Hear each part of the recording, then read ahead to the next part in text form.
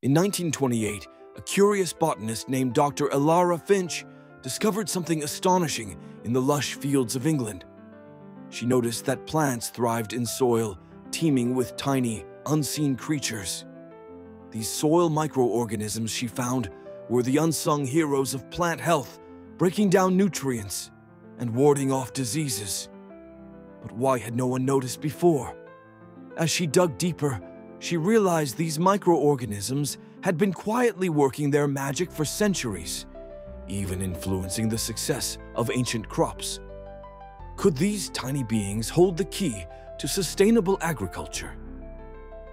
Dr. Finch's findings sparked a revolution in farming practices, forever changing how we grow our food.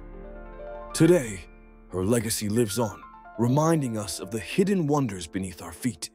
Like, comment, and subscribe for more stories like this.